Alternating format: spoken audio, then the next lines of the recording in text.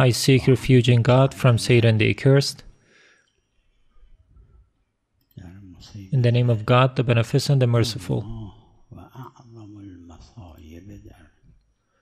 May God grant us all patience over the martyrdom of Hussein, peace be upon him.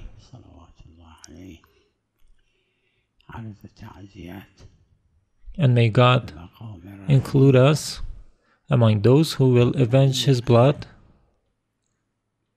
alongside the Holy Savior, the Imam al-Mahdi. May God's peace and blessings be upon him. I send my condolences over the heartbreaking tragedy in the history of humankind, that is the Ashura tragedy. I send my condolences to the Holy and Promised Savior,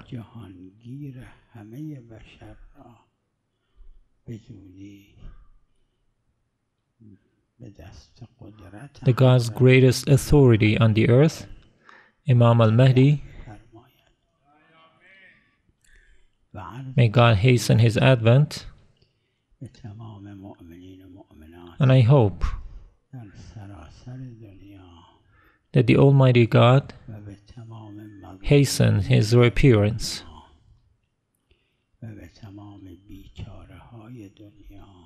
because by his reappearance all afflictions of humankind come to an end.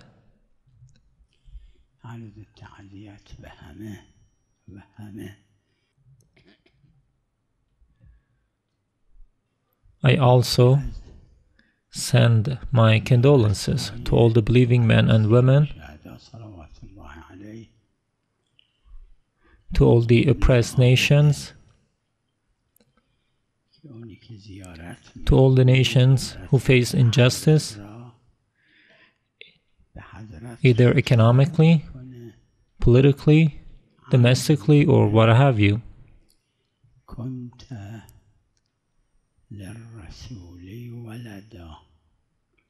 I send my condolences to all and everyone.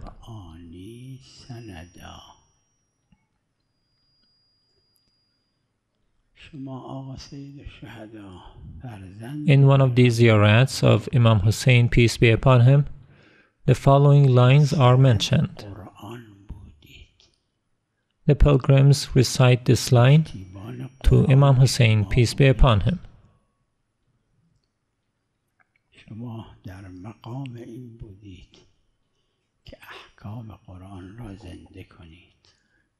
You were a son of the God's holy messenger and approve to the Holy Quran.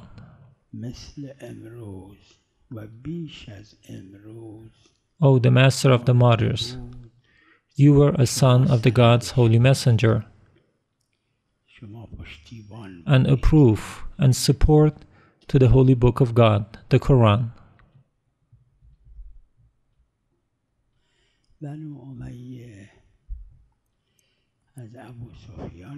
Imam Hussein had this responsibility to implement Quran's orders and commands. The Islam that was practiced at that time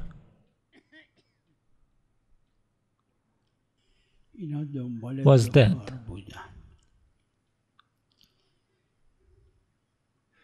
And Imam Hussein wanted to revive it.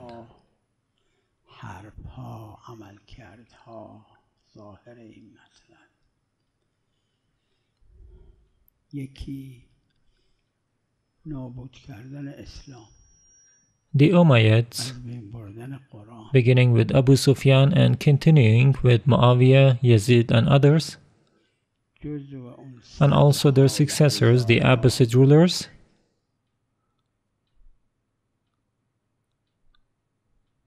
they all pursued two agendas.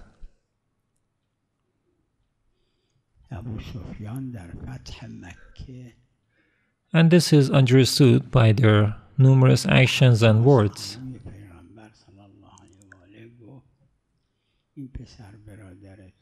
First, they wanted to uproot Islam and destroy the Holy Quran.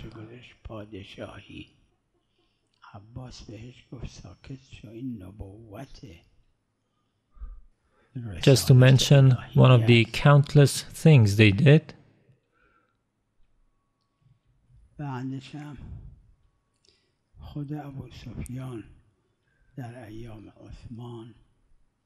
after the conquest of Mecca, Abu Sufyan said this to Abbas, the Prophet's uncle, that your nephew has become quite a king.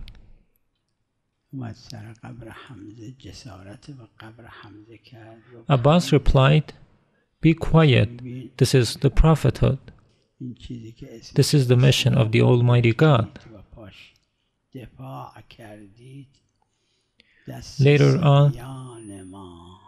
Abu Sufyan, during the time of Uthman, visited the grave of Hamza, the master of the martyrs. Before the martyrdom of Imam Hussein, Hamza was called the master of the martyrs. So Abu Sufyan visited the grave of Hamza and disrespected this grave. And he said,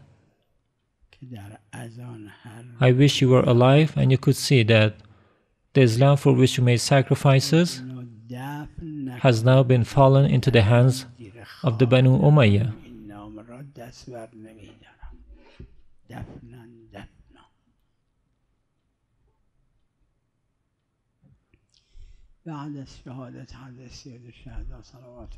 It is also said in history that Muawiyah explicitly vowed that he would not stop working until he deletes the name of the God's messenger and the call to prayers in the Adhan.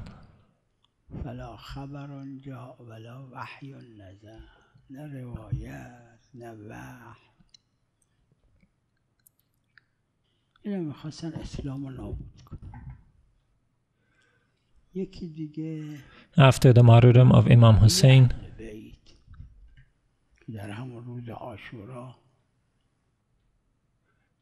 Yazid repeated the same nonsense, saying that Islam was just an excuse for having power.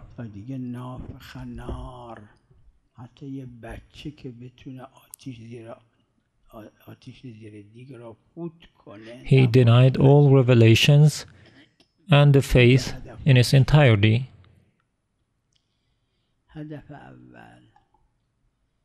They wanted Islam gone.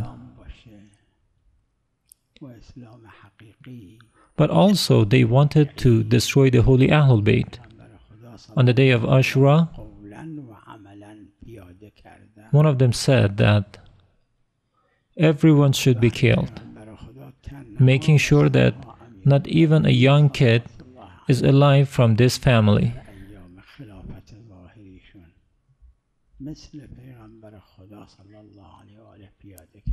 They followed these two agendas. So the first goal was to uproot the genuine Islam.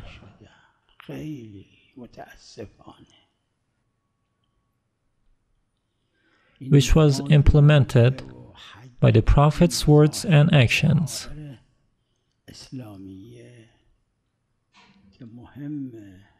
And after the Holy Prophet, only Imam Ali, peace be upon him, during his time of leadership, did the same as the Holy Prophet.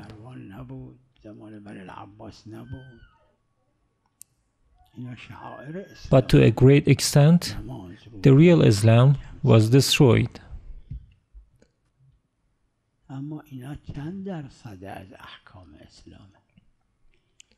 Fasting, prayers, Hajj, and other acts of worship, which are really important parts of Islam, they all were being practiced at the time of Yazid and Muawiyah. Even during the time of the Abbasid rulers, all these acts of worship are only one part of the Islamic law.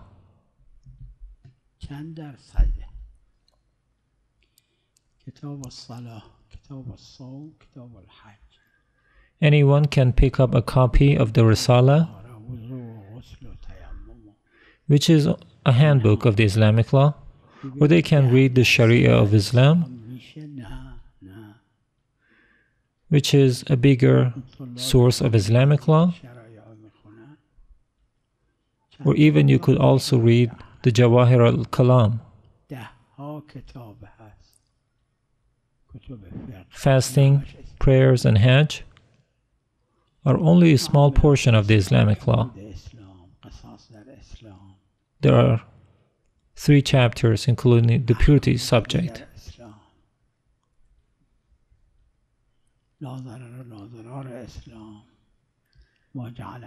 They all don't make up 10% of the Islamic law. The seminarians usually read Sharia, which consists of several books on Islamic law.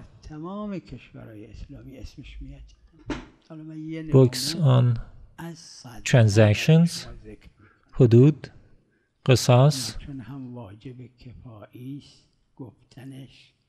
and other rulings of Islam. Besides, there are many other principles in the Islamic law that need to be taken into account, but they are nowhere to be found in any Islamic country.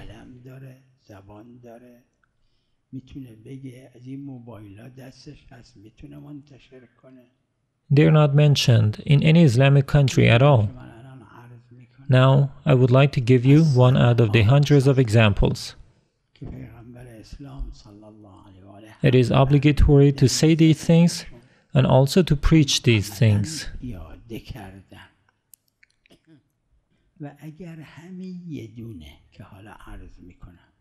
And everyone is bound by this responsibility to do whatever they can using their talents and skills and also their facilities. You can use the cell phones you have to spread this message.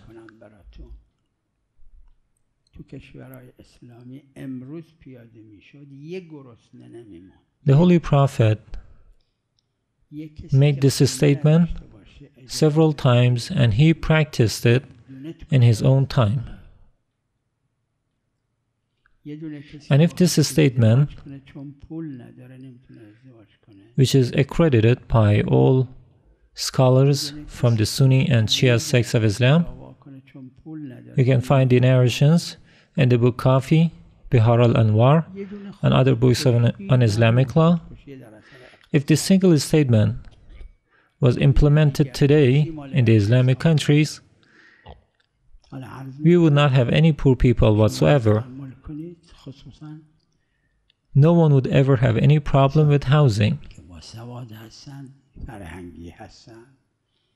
No one would have faced financial problems when getting married.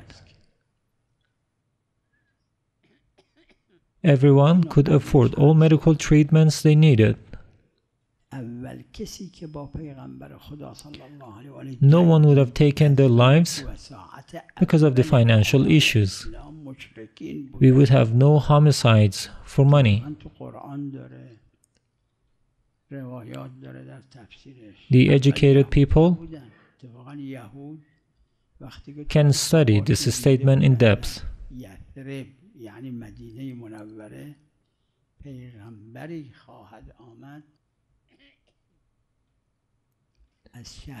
And here is the statement. Firstly, I would like to mention this, that the first people who fought the Holy Prophet of Islam since the very day of the onset of Islam, they were the pagans. The Holy Quran and traditions have said it wasn't the Jews. On the other hand, the Jews had it in their books that there will be a prophet in Yathrib, today's Medina,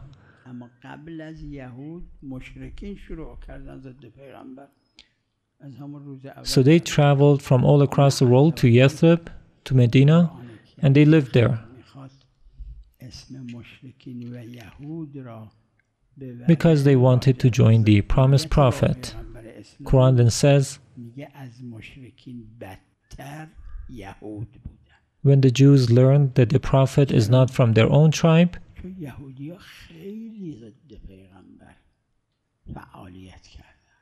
they decided to revolt against the prophet. However, pagans were the first people to fight Islam. In spite of this, when the Quran mentions the enemies of Islam,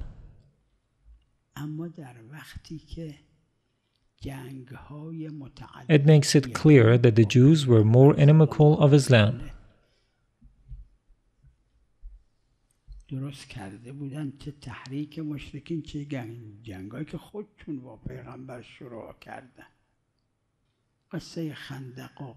Quran also changes the order, naming the Jews first.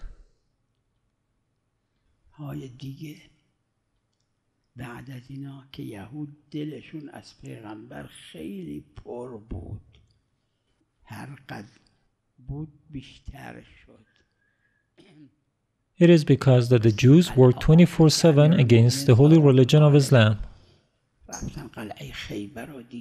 They provoked hypocrites to assassinate the Holy Prophet and also to overthrow the Islamic government.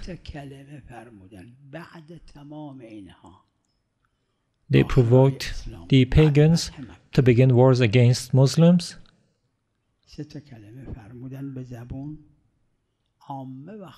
But after all these wars, which are imposed on Muslims by the Jews, Imam Sadiq 𝗦𝗨𝗕𝗦𝗧𝗜𝗢𝗍 تو کتب فقهی فقهای اسلام ذکر کرده. 3 کلمه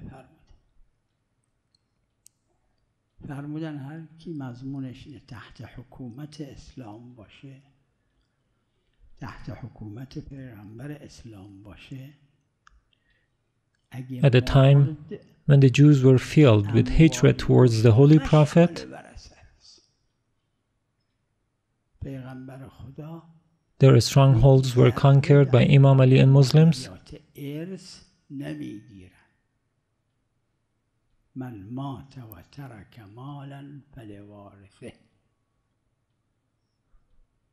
After all of these incidents, the Holy Prophet made 3 statements. It happened after the conquest of Mecca. The Prophet made these statements, and all Muslims unanimously have recorded it.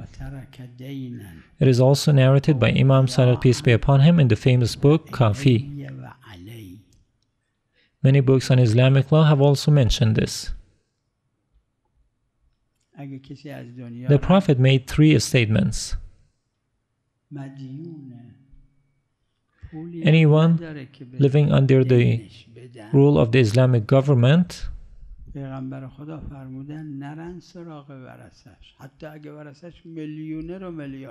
if he dies, all his properties go to his inheritors. In other words, the Holy Prophet levied no taxation on the inheritance. Should one die and leave an inheritance, it all belongs to the inheritors.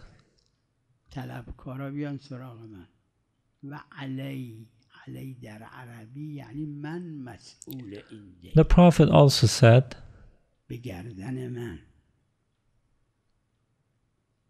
should one die and leave behind a debt, it is all on me.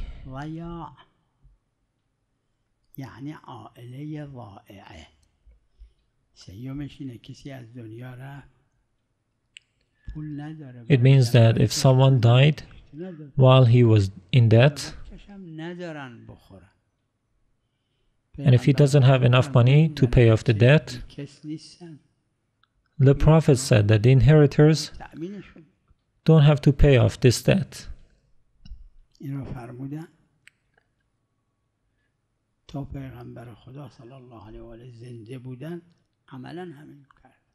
If a person dies and doesn't have enough money to pay off his debts, the creditors should refer to the Holy Prophet himself.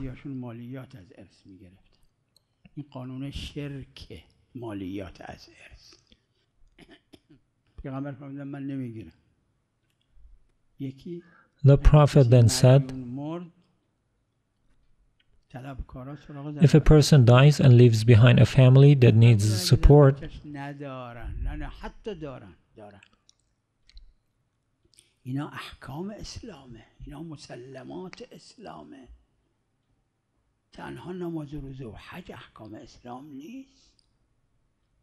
the Prophet said that he will support and provide for this family.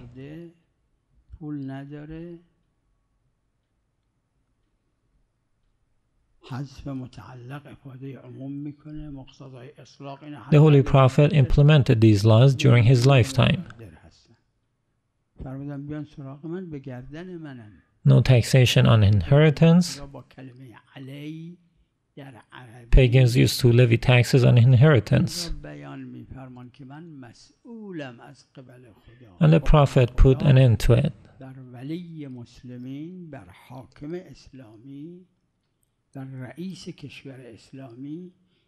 If a person died in debt, the creditors didn't need to go after his family, even if the family was well off. These are parts of the Islamic law.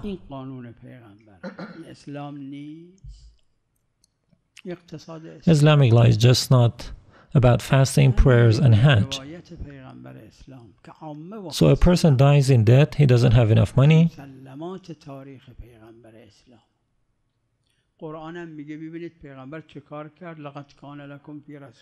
now if his family are billionaires,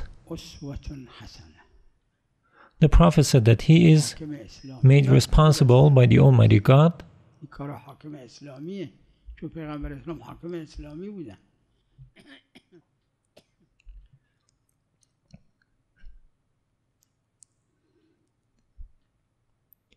He, as the leader of the Muslims, is made responsible by God Almighty to pay off all these kinds of debts.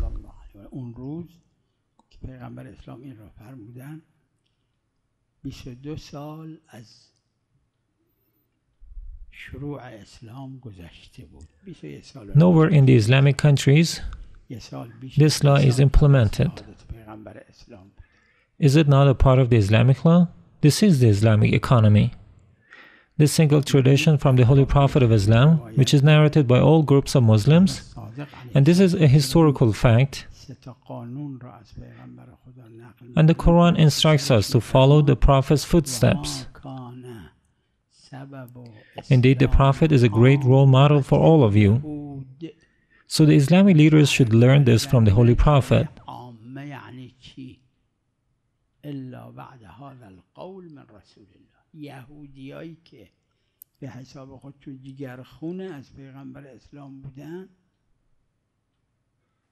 The Jews who were so inimical of the Holy Prophet of Islam,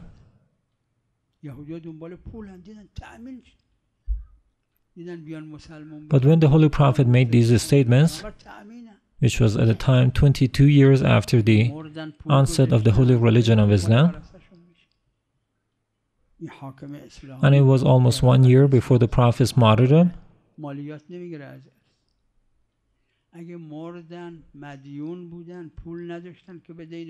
you can find these traditions in the book Kafi, that Imam Sadiq said that after these three statements by the Holy Prophet of Islam, it was enough reason for the majority of the Jews to convert to Islam.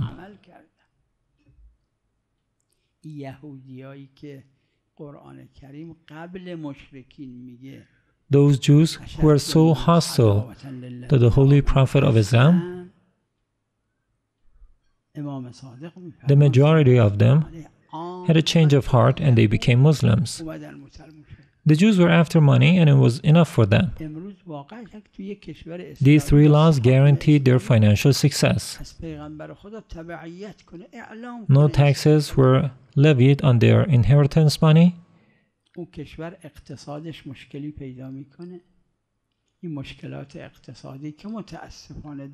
And even if they died in debt, the Prophet had vowed to pay off those debts. And even if they had left behind a poor family who needed to be supported,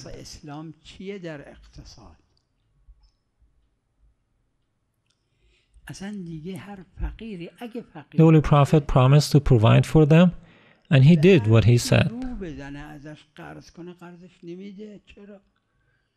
Those Jews who are called the worst enemies of the believers by the Holy Quran, as mentioned by Imam Sadiq, peace be upon him, the majority of the Jews became Muslims.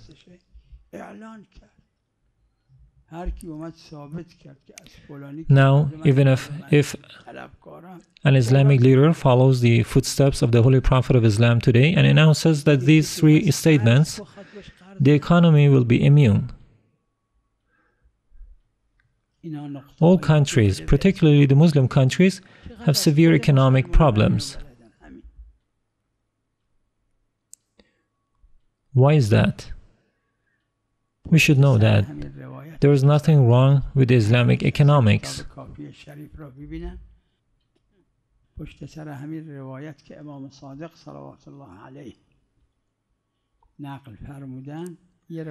The poor people can easily take loans from the rich, because all people like to help out one another, and they don't fear if the poor person dies and doesn't pay off the debt,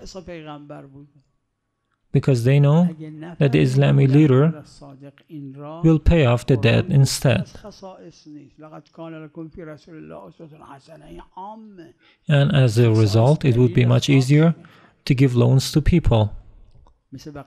These interesting things about Islam are unknown to many Muslims themselves.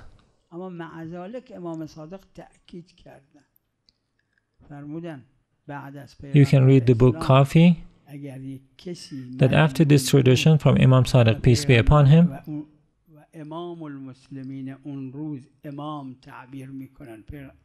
there is another tradition, again from Imam Sadiq, peace be upon him, in which he said that these laws do not only apply to the Holy Prophet of Islam. Some might say that it was only the Prophet's responsibility. If Imam Sadiq had not said this, the Quran had also said that it is not just the Prophet's responsibility. Everything the Holy Prophet does and says applies to all Muslims.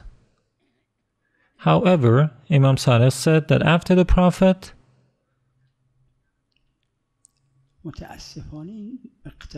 the leader of the Muslims, the one who has control and authority over the Muslims' treasury, if he doesn't pay off these debts, the sins should burden this leader.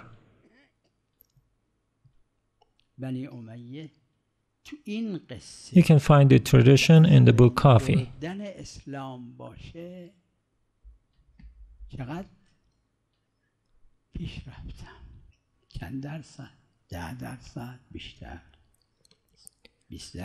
The poor economy in Muslim countries is not because of Islam.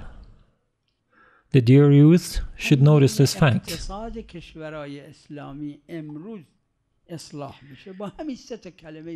We need to let the world of non-Muslims know that Islam is flawless. However, the Umayyad, in their mission to destroy the religion of Islam, especially the economic and political policies of Islam, were quite successful.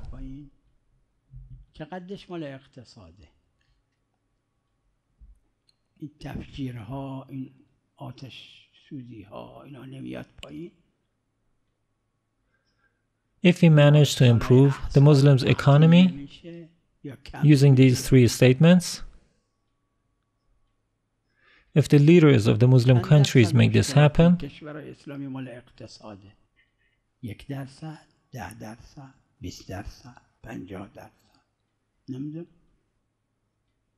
the number of suicides decline, homicides become less, kidnappings decrease, because they all go back to economy. The violence and mental issues will be gone.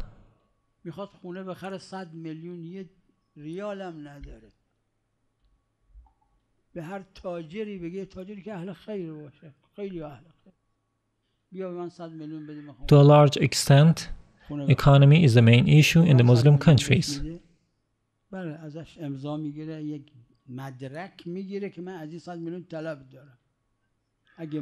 And we can solve our economic issues using these three statements.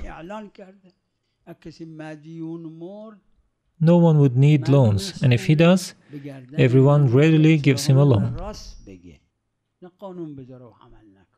You want to buy a house, you can easily take loans from the rich people.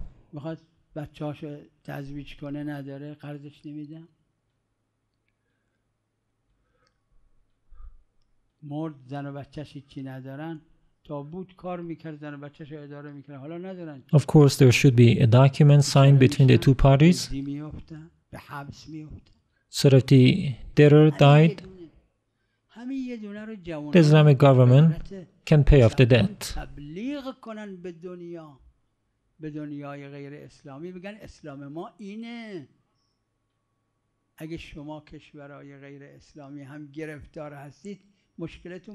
People can easily take loans for anything they need.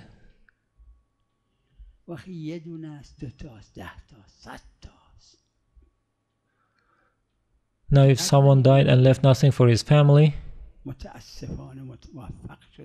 the family will not have to commit robbery or any other crime.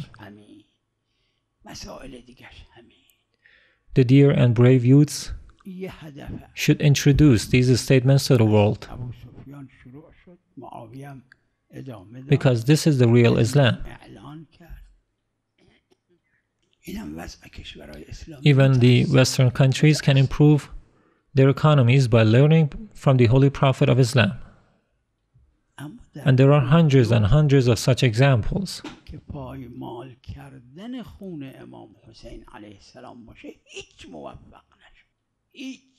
Unfortunately, the Umayyads were quite successful to derail Islam,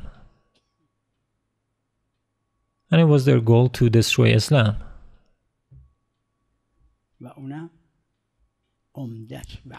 Abu Sufyan, Muawiyah and Yazid followed this agenda,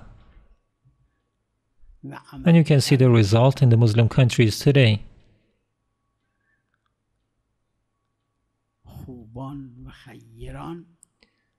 However, their second agenda, that was to destroy Imam Hussein's memory, they failed miserably.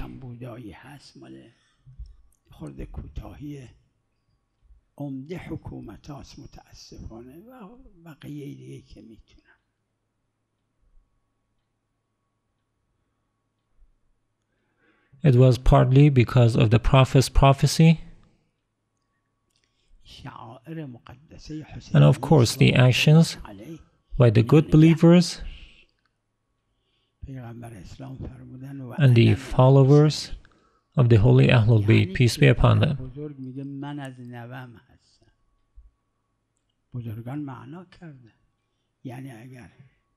And there are also shortcomings which mostly come from the governments. انجام شد نبود بنی امیه همه چیز از بین برده بودن. امروز اسمی از پیغمبر اسلام نبود، مثل خیلی پیغمبرها که اسمی نمونده ازش.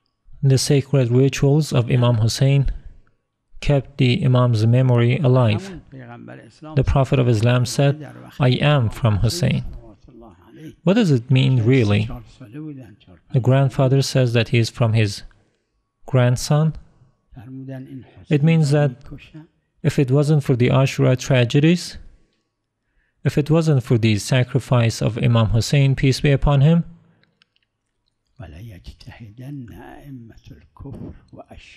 the Umayyad had destroyed everything. And today, no one would have ever heard the Prophet's name. Like many other prophets,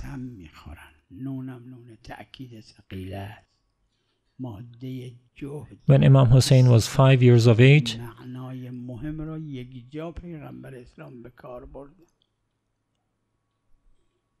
the Holy Prophet of Islam said that Imam Hussein will be killed.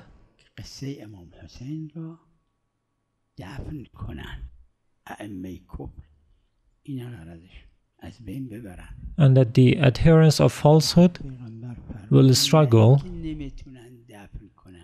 Those who are familiar with the Arabic literature, they can see the emphasis in the tone and the language of the Holy Prophet of Islam.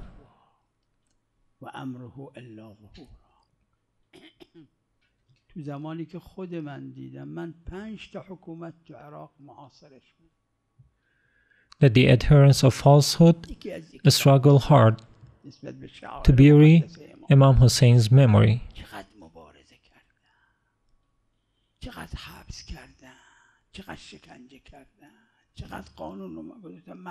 But as the Holy Prophet said, not only they won't be successful, whatever they do, it results in more glory for Imam Hussein.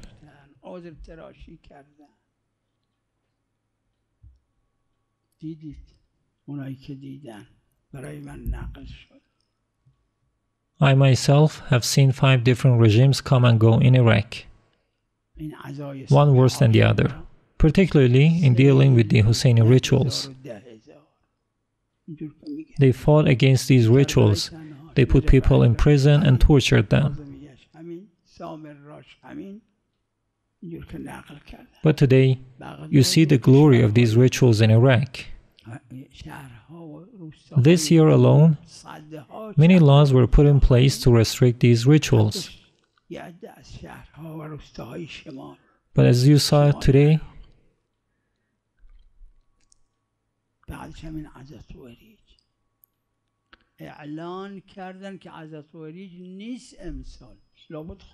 floods of people took part in the rituals in the morning of Ashura in the holy city of Karbala. The same happened in Najaf, 𝗙𝗢𝗧𝗦𝗙 and Samarra, and also Baghdad, and even in other countries, and also in the villages and in the cities in the southern and northern parts of Iraq.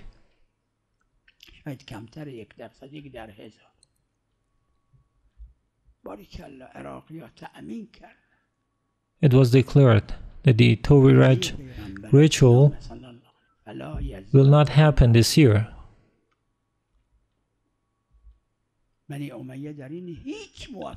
And the Iraqi borders were all closed this year.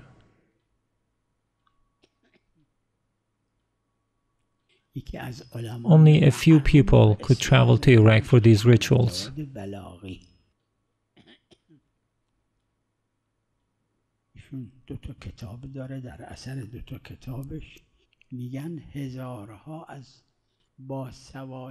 But well done to the Iraqis, because they made up for all of these things. It is the prophecy of the Holy Prophet of Islam that it only adds to the glory of Imam Hussein. The Umayyads failed miserably.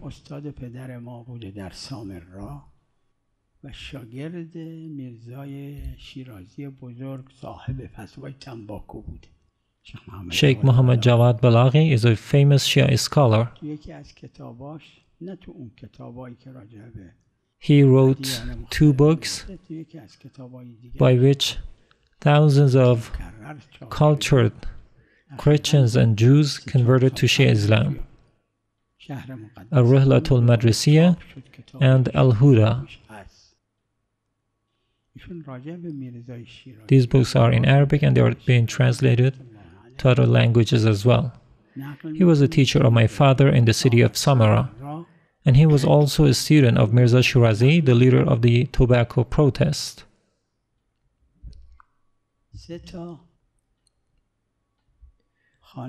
He has other books as well. In one of the books, which was reprinted recently,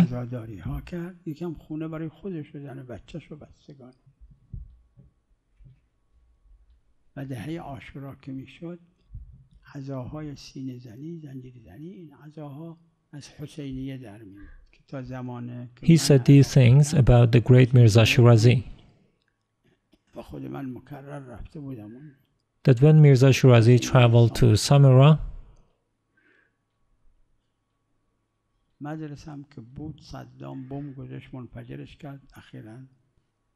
the great Mirza purchased 3 houses. One of the houses became a seminary for the students, another was turned into Husseiniya, and the last one became his residence. In the 10-day morning of Ashura,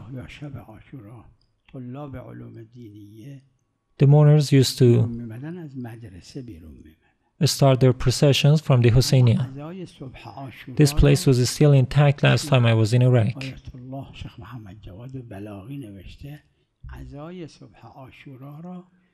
The seminary was exploded by Saddam's agents, but I have heard that it was rebuilt again.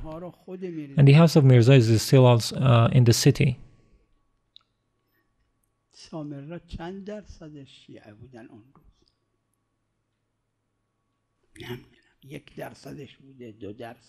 The morning rituals on the day of Ashura, the religious students started the procession from the Islamic seminary. But on the morning of the day of Ashura, according to Sheikh Muhammad al-Balaghi, it was customary for the great Mirza Shirazi to start the procession of mournings from his own house, and Mirza himself paid for the shrouds that the mourners put on. And then the Shia were a very small minority in Samarra.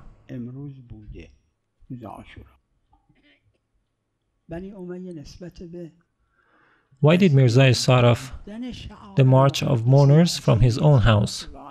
Maybe because he wanted no one to stop this. Otherwise, he could have the rituals be held in the Husseiniya.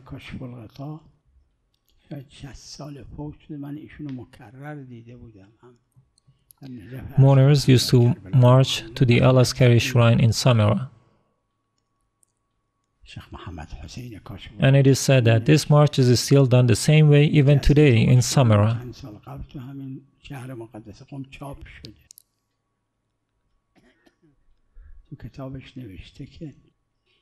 The Umayyads were not successful to bury the rituals of Imam Hussein. But this is still not enough.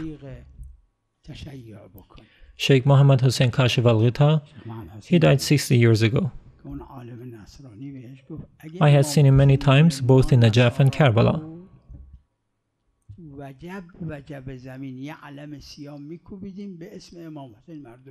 In one of his books, which was republished recently in the holy city of Qom, this great scholar writes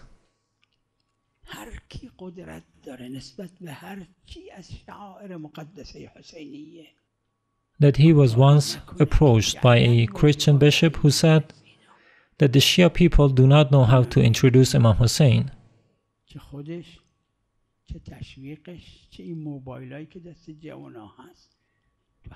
The scholar, the Christian scholar, then said that if Hussein was a Christian figure, they would have raised banners of mourning in all parts of the world and called people to their faith by the name of Hussein. Today, Imam Hussein's name is everywhere, but that's not enough.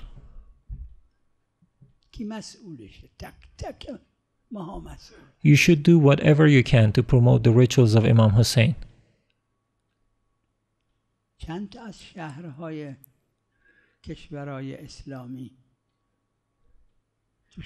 You can also encourage others through your cell phones to do the same, both in Muslim and in non-Muslim countries. You can connect to your friends and family and encourage them to promote these rituals. There are many chapels in the world, but not too many Hussainiyas. Every one of us is responsible.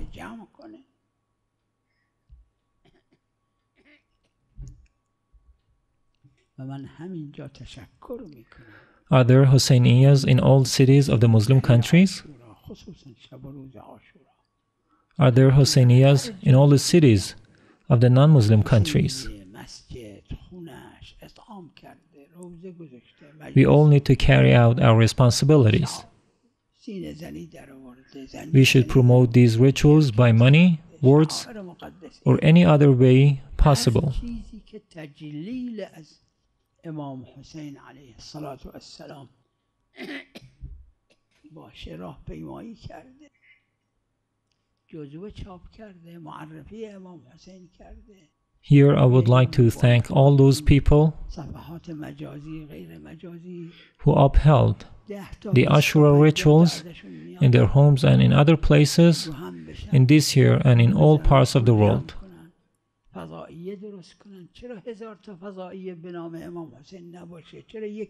All those people who contributed in any way possible to the Husseini rituals. Anything that is considered a veneration of Imam Hussein is sacred.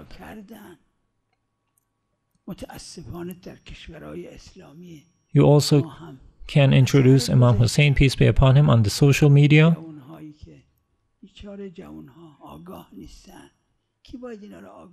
Or you can raise funds and set up centers to promote the culture of Ashura. We need thousands of centers to promote Imam Hussein's sacrifice. At the moment, there are thousands of centers to spread corruption.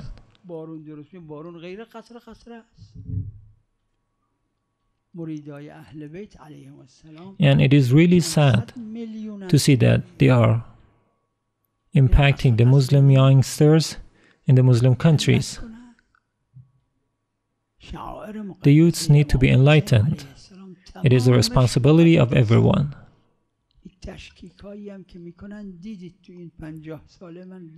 And every word counts in this path.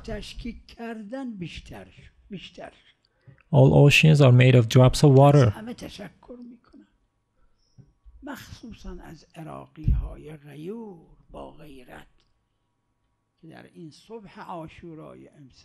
There are hundreds of millions of lovers of the holy Ahlul Bayt, peace be upon them.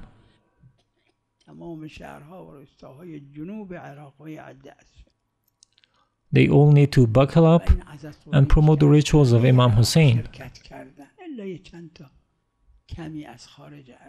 All the naysayers in the last 50 years, whatever they did led to more glory of these rituals. I thank everyone, particularly the brave Iraqi people,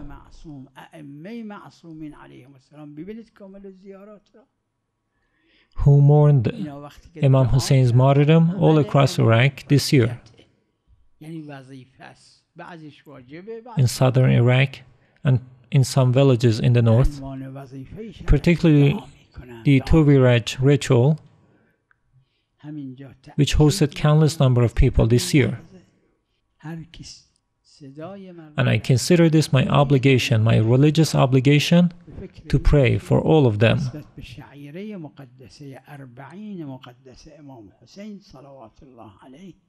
You can see this in the Kamla Ziyarat, that the Holy Infallibles did the same.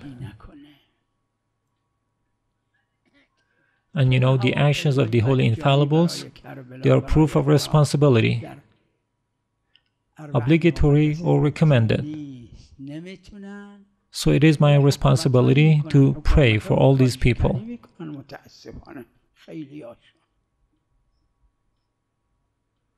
Now, I would like to address all people who can hear my voice.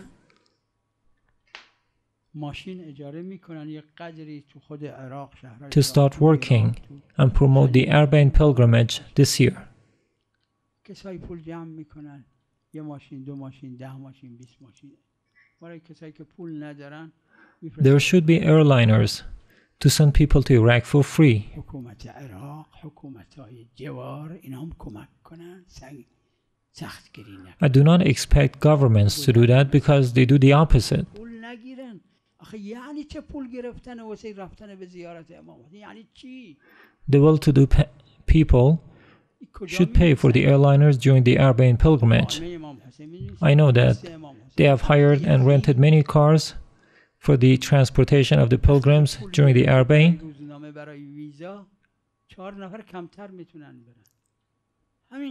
And this happens in many countries like in Iran and in the Gulf countries. The Iraqi government and its neighbors should also help out. They should not be very strict with the visa rules. It is really absurd to charge people with money in the Arbaeen pilgrimage.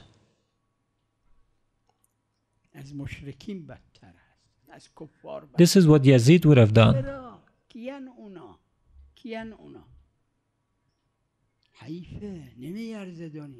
Because this stops many people from joining this pilgrimage. And this is assisting Yazid.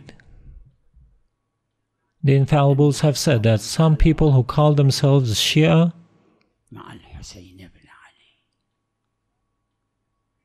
they are worse than the polytheists and pagans. Why? Who are they? This world is a place of trials. How can they look at Imam Hussein in the eye in the afterlife? And as you know, people will encounter Imam Hussein before the Judgment Day.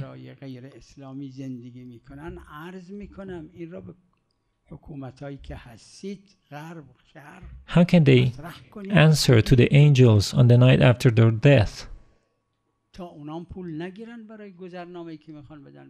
Is it really right to make people pay for Imam Hussein's pilgrimage?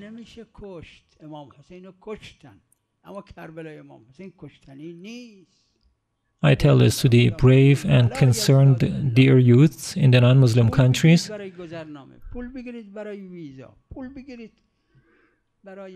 that they should convince and put pressure on the governments in these countries so that they don't charge pilgrims with any money.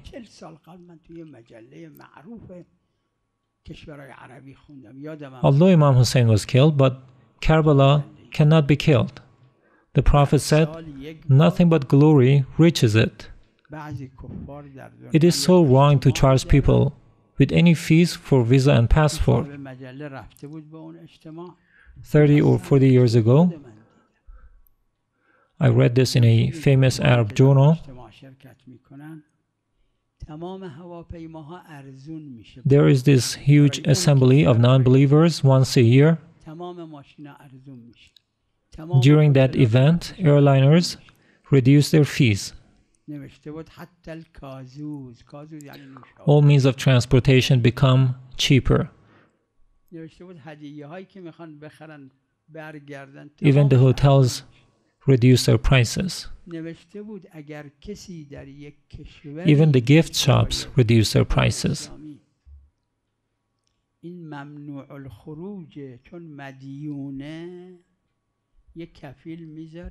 Even if a person in a non-Muslim country was under a travel ban because of having a debt, he or she can present a bail, and according to the law,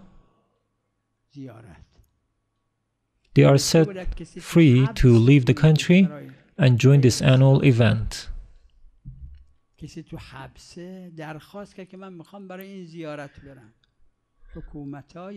Even the prisoners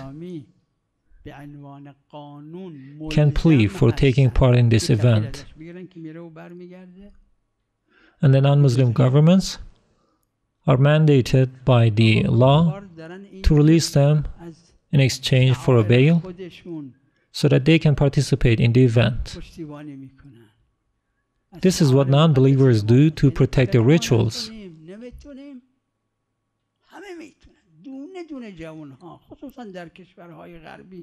Why shouldn't we do the same for Husseini rituals? It is possible if we, all of us, all young people in Western countries,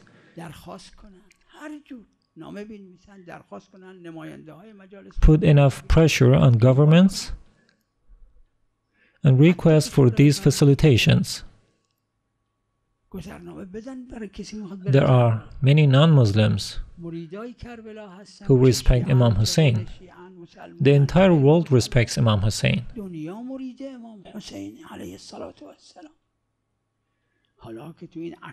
We all have seen Christians, Jews, and even the atheists and non-believers visit the shrine of Imam Hussein, peace be upon him. They participate in the rituals of Imam Hussein.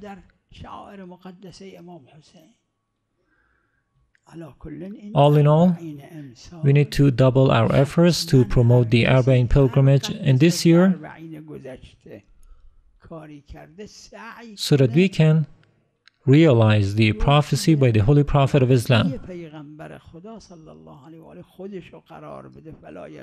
I hope that by the grace of the Holy Ahlul Bayt, peace be upon them, God Almighty grants this honor to everyone. May God bless Muhammad and his pure household.